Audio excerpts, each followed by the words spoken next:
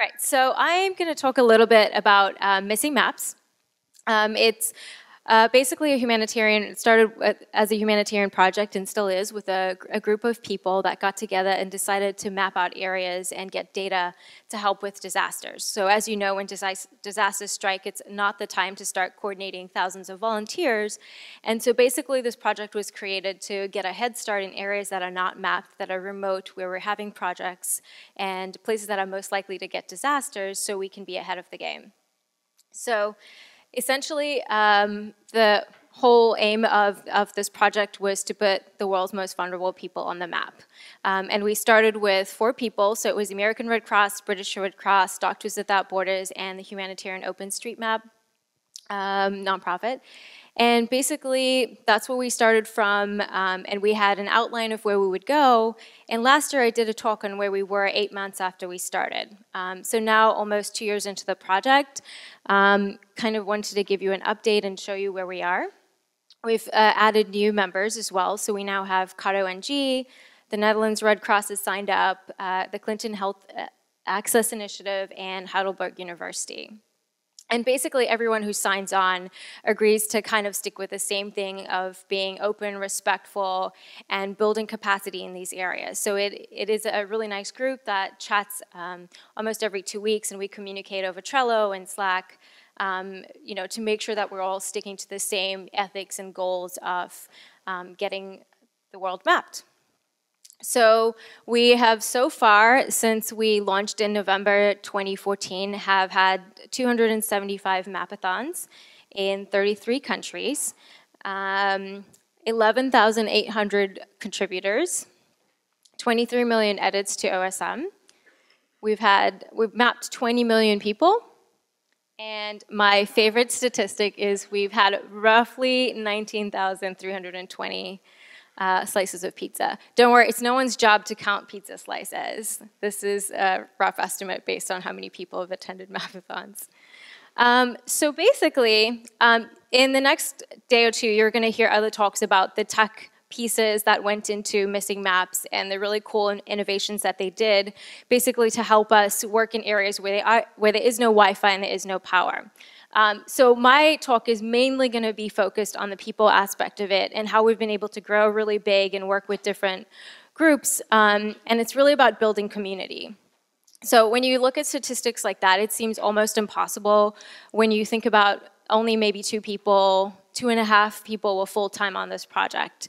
So it's a lot to get done in a really short time. But it mostly was because of the success of these different partnerships. So reaching out, and you can see at every stage of this project, which is the remote tracing, so having Mapathon parties in different places, to community mapping, which is going into country and then adding that local data of street addresses and points of interest, and then eventually using the data. And at every stage, we work with different partners, and that's how things get moving, and you reach a wider network, and you get better data, and you learn things you haven't learned before, right? Because OSM has been around for a long time, but it's, there's a lot of new things happening, and it always helps to have people who have done something similar where you can learn lessons from them and move forward and make your own mistakes and learn from them too, which is really cool, because that's the only way to kind of move forward. So as far as building community through remote tracing, we have a few examples of what we've done in the past year. And the very first people or group that we reached out to was universities and colleges. So this is kind of an easy target for us. There's GW, which is right around the corner from us, and then eventually George Mason had student groups that were already doing geography and learning a little bit about OSM and wanted to do something. And students love to volunteer, and they need volunteer hours. And so it worked out really cool. It ended up being something fun, and we started off what was called a map-off between 2 schools, and very quickly it grew to a point where we had schools from different states reach out to us. And we realized that it wasn't as feasible to talk through every school or every organization how to host a Mapathon, and so we started creating materials to basically package it out so we could, have remote Mapathons but still stick to the theme and the quality and the training in OSM. So our website we ended up adding a lot of data of basically how to, even plan a mapathon. So thinking about Wi-Fi, that was a huge issue for us. A lot of people are like, we have great Wi-Fi, but when you have 20 people and it crashes and you have this huge event planned, it's kind of a problem.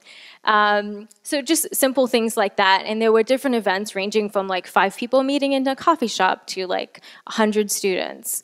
What was really cool was being able to reach out to the OSM people that we knew in those states to have them attend that. So we kind of joined different communities together in different places.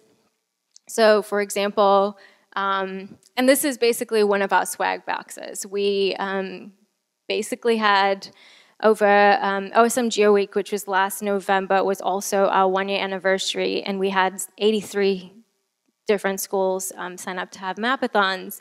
And so we decided to send them like Mapathon care packages with like lots of cool gifts and training materials and stuff like that, which would make their events a lot more fun. This is at Columbia University. They actually had 2 different groups that were from different schools. So the School of Geography and I think School of Public Affairs. They didn't even know they were on the same campus and were super interested. So they got connected and were able to have a really cool mapathon. And I think so one of them was also working with Humanitarian OpenStreetMap. So lots of different worlds colliding, which is really cool. And then there's mapathons all over in different countries. So we have local ones, but also the international community. So this was in Bali, also during OSM Geo Week, Dar es Salaam, Tanzania, where Humanitarian OpenStreetMap is working. This was the Digital Humanitarians Group in Lahore, Pakistan. I'm not going to say that name because I don't know how to pronounce it, but there was one in Netherlands. Perfect, thank you. Cool. So that's awesome. We also have a lot of local mapping groups, which is really cool. In fact, Chase, who was one of the organizing members for this conference, basically just randomly heard of missing maps, and he's been an OSM contributor for a really long time, and ended up going to this event and was super helpful because he was able to help with new questions and training, which was really awesome, and eventually ended up being like one of the coordinators that runs these mapathons. But bringing those 2 groups together gave this project momentum, and it allowed this continuity. So every month they could meet up and meet new people, but they also have access to this great like OSM community that has a lot of information. So that was also something really cool. We also have a lot of Red Cross chapters, which is really nice. So being part of the Red Cross is cool because they're basically everywhere. So there's one in LA, the Orlando chapter also has one, Chicago, and it's also growing. So we try as much as possible, if we do know some communities in those locations, to attend those mapathons because it works for everybody and it's super cool. Plus, Red Cross has just a tremendous amount of volunteers that all want to do digital humanitarian work now, and it's a really great way to volunteer. So everyone's happy that way. We also have corporate partnerships, and a lot of people ask us how these partnerships work. And the really cool thing about Missing Maps is that it's really organic, so we can grow in different areas. But it also allows for different types of partnerships, so you can be really dynamic in the types of people that you work with. JP Morgan Chase was one of our partners, and we've been working with them. They've so far had about 10 mapathons, and they full-on just take an event space in their building. So they have between 100 and 200 people, set up computers, have a really cool mapping party. And they love this because it's a great engagement tool for their corporation as well. So it's a great way to bring employees together and have like a social aspect and while they're doing something good as well. So it's really fun. Other ways we get partnerships is through donations. So Cisco helped us with the donation that helped us fund a gamification page and the user profile. So if you go to the Missing Maps website, you can take a look at that. Basically, we had a lot of people at remote mapathons trying to figure out, how they're doing compared to everybody else. And, when you gamify something, everyone jumps on board, it's engaging. A disaster is great to get volunteers, but what do you do in between, right? Like, how do you get people to come? Pizza's gonna take you only so far. So this was another tool that basically can help people keep track of what they're doing. And this is Daniels, who's on the Red Cross team. We took his page. He has some really cool statistics, too. And you also get cool badges. So as you're going through, there's really fun badges. So you can get a field mapper for mapping in remote fields, or on the road again for mapping a certain amount of roads. So you can keep going. And the other cool tool is that you can make a competitive feature on one of the user boards. I don't have my computer plugged in, so I'll just tell you about it, but you can check it out. So you can have different hashtags through the tasking manager and basically use that to have competition. So if it's two different teams within the same company or different chapters in different states, you can put the right hashtags in the tasking manager and pull up those stats live. So as you're having a mapathon, you could have some really cool training around that. This is another partnership. It's with Accenture, and this was through the Doctors Without Borders, or MSF, in London. And one of the volunteers from the British Red Cross went to this and happened to work for Accenture and went back and told their company about it, and they super loved it to a point where they started creating their own training material to help with their employees, and that's where we started our first videos. They ended up having, within a couple of months, a mapathon for 900 people. And just very recently did their own, completely planned by themselves, 700 people mapathon in over 40 cities. So the reason for most of the success in missing maps is these community leaders that emerge. So people that come through that feel very passionate about it, and given the right tools, they can go on and basically create their own mapathons in their own communities, and they have the leeway to do that, which is really exciting. So community mapping, which is the mapping we do in the field, is a little bit different. It's a little more challenging, so it's not something you can do completely remotely, like the remote mapping and put instructions on a website and have people watch videos. It's very hands-on. It also starts well in advance. So if we go on a 2-week trip, we're planning for about 3 months, because you have to think about logistics, security, being in another country, what are your technical capacity in that country. We've been to, I want to say, 9 countries now, and each time it's very new and exciting, and we keep getting better because we learn new things, and we're also trying out new technology as we create it, because OSM is really great, and collecting data in the US or Europe or anywhere we have Wi-Fi and cellular data, it's really awesome. But what do you do in a village, right, where there's no power and there's no water? And how do you upload that data at the end of the day or check it without access to all these tools? So recently, one example is of how we create partnerships with community mapping. There was a fire sensor project in a slum area called Kailicha, which is a really, really big area. It's a couple, let me see. I had it written down, 400,000 people live in this. So it's like 16 square miles, so think about it. It's like half a city in most places. And this is all you see for miles, is just shacks. And through a lot of local intervention, they figured out there was, the biggest problem was fires. And so they got a local organization that was working in that group that already had relationships with them, a local group that made fire sensors and figured out how to work in that area as well, and worked with the Red Cross. And we went out there to map. So in addition to us reaching out to local universities or Red Cross volunteers to see if there was anyone doing OSM, we also worked with those local groups so that when we did the training, everyone basically got trained, and now you're leaving with building some capacity and equipment so that they can continue mapping. And these are just kind of some of the pictures of what takes place. You can see they're mapping with field papers over there, and we used Garmin GPSs because it was too dangerous to take cell phones. Just some really great pictures. This was actually one of the community meetings that they have.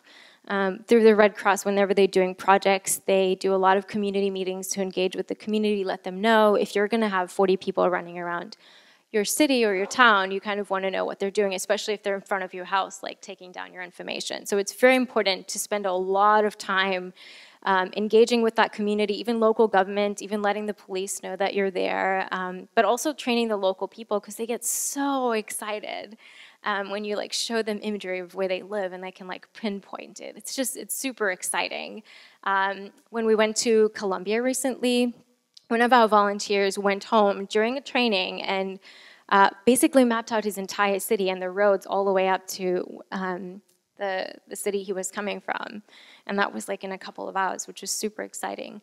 In Ecuador, something very similar. What was really cool in Ecuador was, there was a whole bunch of volunteers, but they were from all over the country. So they came from different places, which was something different. We tried, usually they're all from the same place because they know the community better. It was really cool. A week later, they had an earthquake, and they were able to use the volunteers to help with disaster response because they were all trained in mobile data collection. And they had the phones that we had just left the week before, which sped things up really quickly with recovery. So, even though it's just mapping and we think of OSM, like this community expands a lot more and can make a huge difference in places. And this is a picture of where the center was for emergency response. Something very similar in Dhaka through the Missing Maps British Red Cross and Doctors Without Borders group. They went in to train a couple of people and like create the first group of OSM people in Dhaka. And after that, multiple organizations have gone in there, like the World Bank, and I think Save the Children were there as well, using the same community and expanding to a point where now they have 100+ volunteers that are super good at OSM and collect data and help with a lot of things. So our last thing was basically, we have some really cool lessons learned, which we keep learning on all of our projects because it's new and not very many people have done this before. But one of my favorites was a story, and that's basically that one experience describes lessons learned lessons that we've learned all across. We had a kids mapathon for Take Your Kids to Work Day at JP Morgan Chase a couple of months ago, and we started off with maybe 25 kids, and then eventually they were 400. So that, as you can imagine, is quite challenging to try and figure out how you're going to keep an attention of a 7-year-old for, a little time and have them map really quality data. But we reached out to a couple of people that have done it before, and we've got some really good lessons for what worked and what didn't work, and we're able to prep for it. So, not much craziness ended up happening, luckily. So it was just a matter of communication and reaching out. The other thing that we advise is to take risks. Just because no one else has done it before doesn't mean you shouldn't. It may seem like a crazy thing to the community, but if you give it a try and you try as much as possible to avert any issues, you could learn quite a bit and have a really good time. The other thing is feedback. So whether it's a 5-year-old trying to go on OSM with their parents, or a 60-year-old or a 90-year-old, there's so much to learn from people. So if you just keep listening to what people are saying and, each time you improve a little bit better, we can all come to a really good place. The other one was creating a self-sustaining model. So it's obviously not practical with everybody working to go out and do this 7 days a week. But if you can create community leaders, you can reach a lot more people. Lots of people want to help and work with disasters and volunteer. It's just a really innate human quality, and I think everyone wants to do it, but giving them the tools to be able to go out and do that and create a community is what drives things forward. So we had a lot of train the trainer sessions, and we do that with our corporate partners as well, which is really helpful. And the last one is finding your way to yes. Don't always take no as an answer, not to be obstinate, but if someone is saying something can't be done, find a way. I mean, I bought cupcakes for our IT team for us to finally get Wi-Fi, and they opened up the ceilings to show me routers, but there is a way, so just look for it. So it's pretty much about missing maps. The Red Cross group is all here, and Dale will be giving a keynote tomorrow, so you'll get a lot more information, and you can always chat with them individually. And they are hiring, so if you guys want a job or you know some people that are looking, chat with one of the Red Cross people. Cool. Thank you guys so much.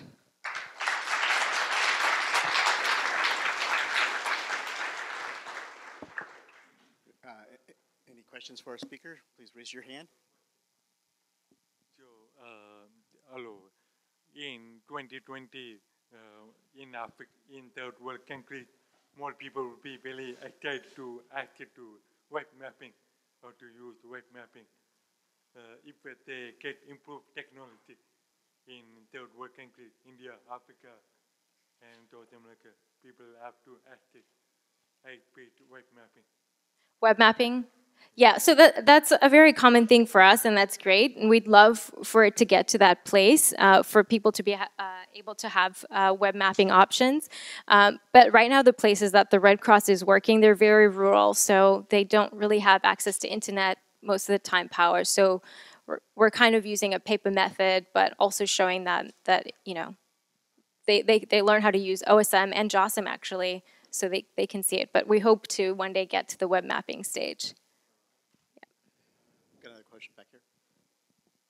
Hello, loved your presentation, gave me some ideas for Wikipedia community building, so thank you. Thanks.